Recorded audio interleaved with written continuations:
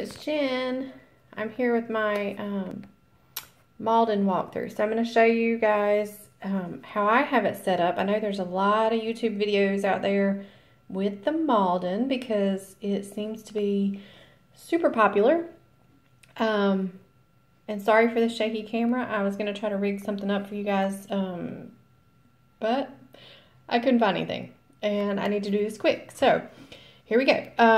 Filofax Malden in ochre. I ordered this through Amazon, and the company I believe that it shipped from is Pins and Leather. It came packaged very nicely, and I've had it for maybe 2 weeks now, maybe not quite 2 weeks, and I've made my own inserts and dividers and a few other little knickknacks to go in it. So here we go. Of course, it's all leather, real leather. This is the personal size. I had the plum paper planner and it just felt too big to carry around, so I wanted something smaller, more portable that I could just throw in my purse and go. So this is proving to be perfect. Okay, so the snap here, and then this is one of the biggest reasons that I purchased this, the pockets over here. You have a zipper pocket and a long slot here, which could be for money. In fact, I have $100 here that my daughter made me just for that pocket. So we have that. Then you have 4 card slots. I just have some Target dollar spot sticky notes here, but there are 4 card slots here. That's my school ID, a Target gift card, and then one big pocket back here in the back, which I have 2 small folders that I made. These little folders, let me show you these because they're super fun and super cute. I just made these out of scrapbook paper.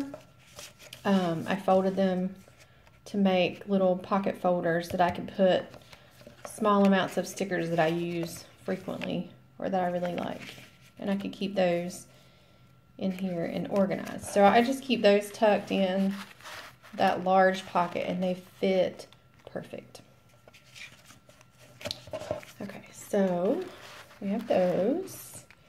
And then getting into the planner itself, I have it packed. So pretty much my rings are full. I would love to put more in it, but realistically that's probably it. So I made several little just cute little things that I liked to put in it, just to keep me thinking.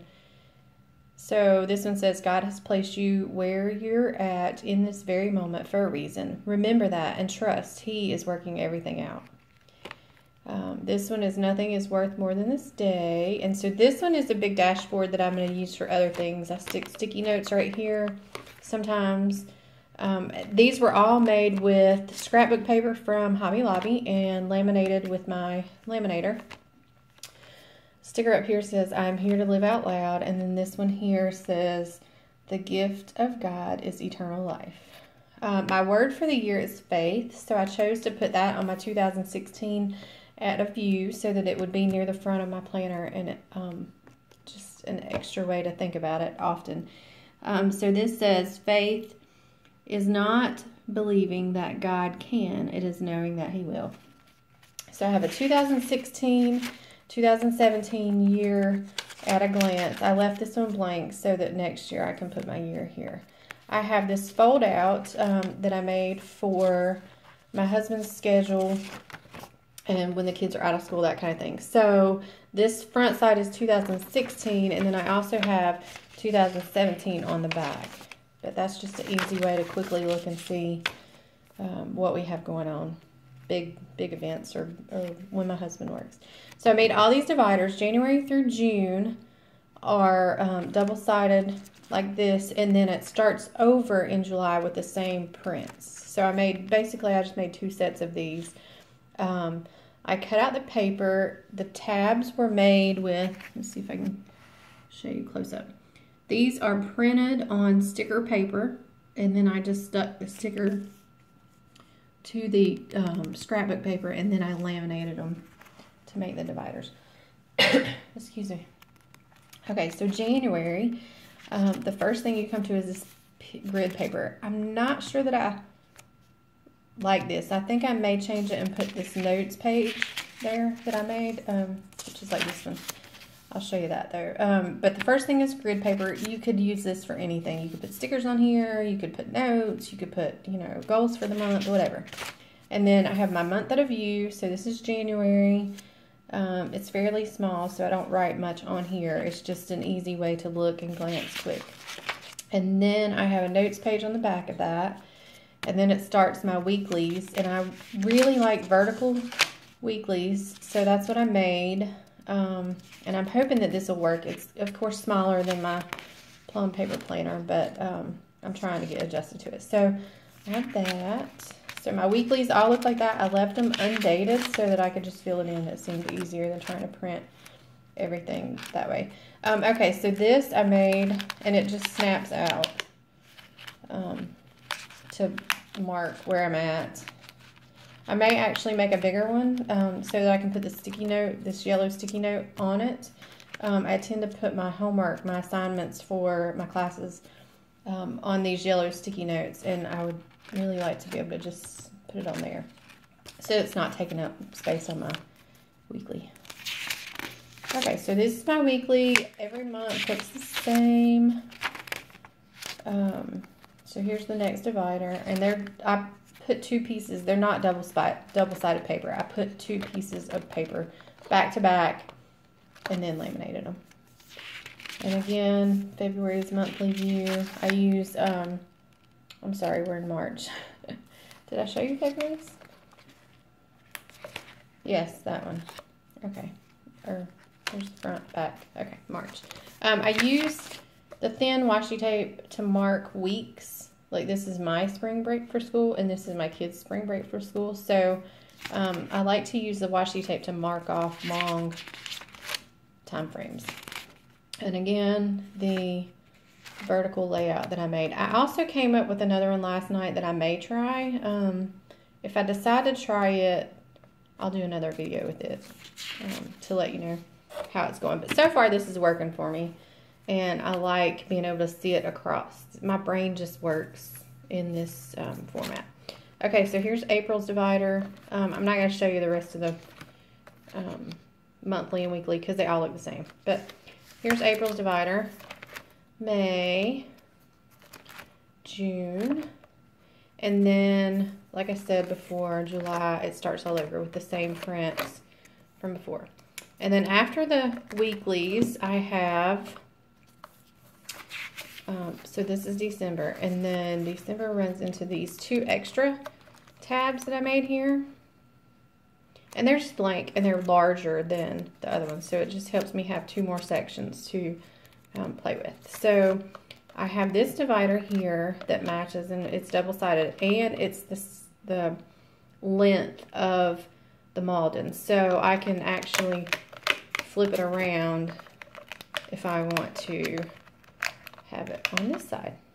And so I can do it like that, but I had it the other way just because it matches. So I just keep that there to mark off my next section. This is my school schedule. I keep the yellow sticky notes here because I use those for my class assignments like I showed you a while ago. Small post-its here. Important numbers. I haven't filled this out yet.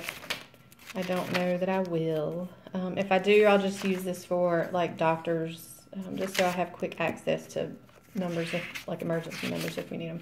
This is just in blank boxes that I made. I really like this having the option of bullets and lines. And so I thought these would be handy for little notes or, you know, if I needed to jot down a person's information, I could do it on this kind of thing. And so I added several of these. And then after that, I have this notes section. Love how this is set up.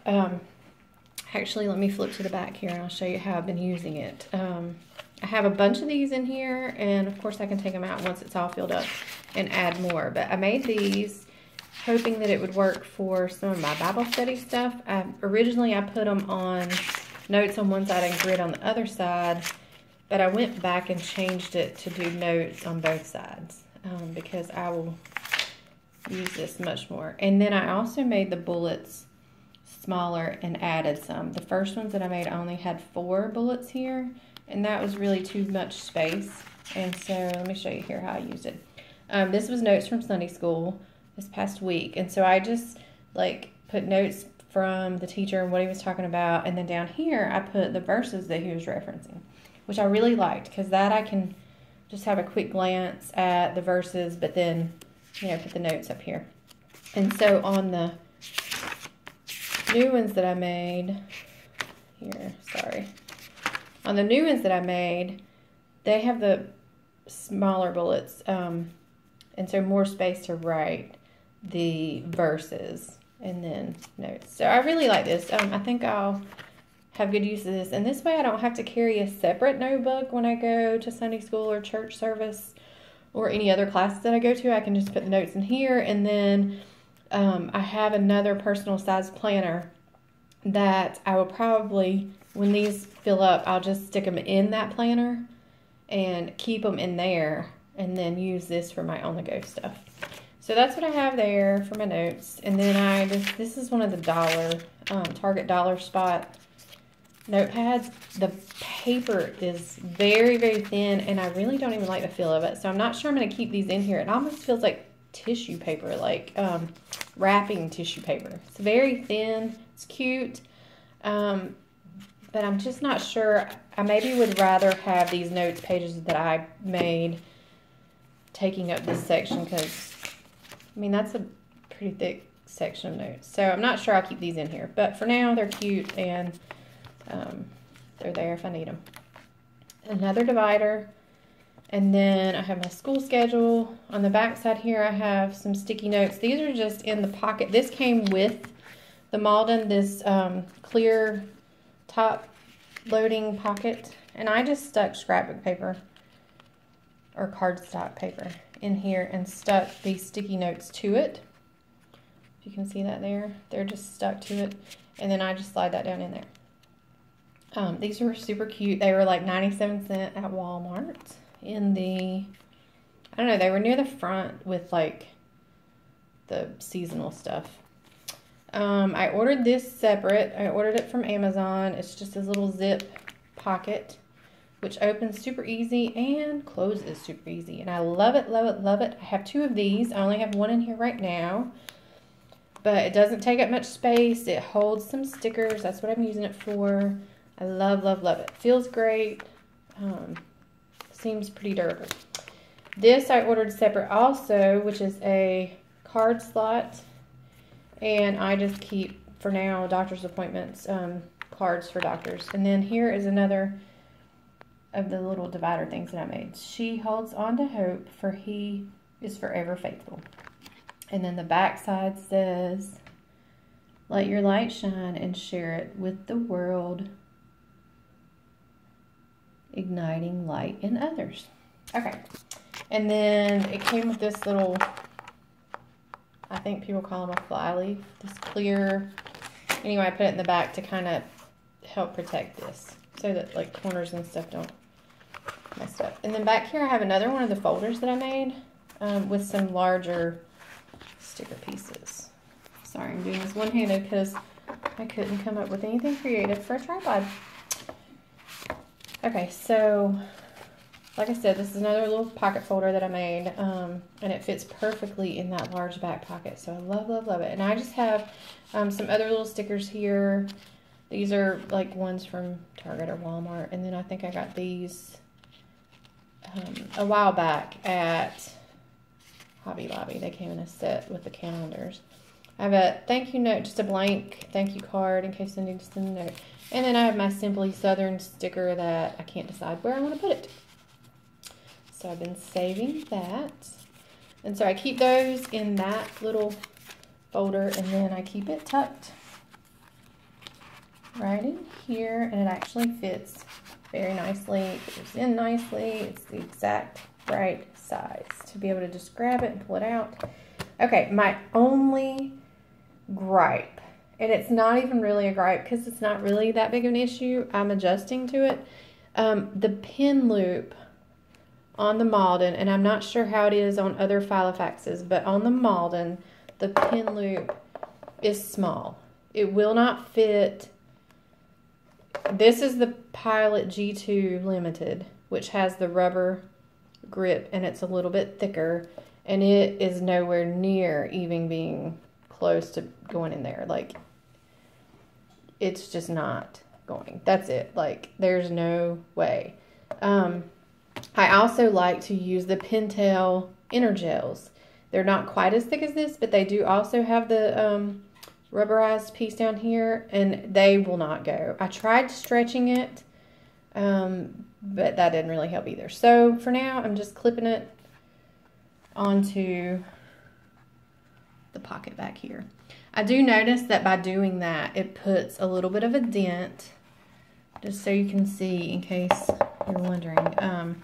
It does kind of put a dent here in the tab, like the little pin tab.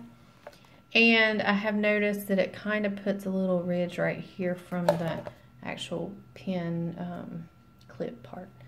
But this works for me, so, and I'm not willing to use a smaller pin because I love my G2 and I love my Pintail inner gel pins. Okay, so that's pretty much it. If you have questions or comments, leave them down below, and I will link to all my other social media things in the description below. Have a good day. Bye.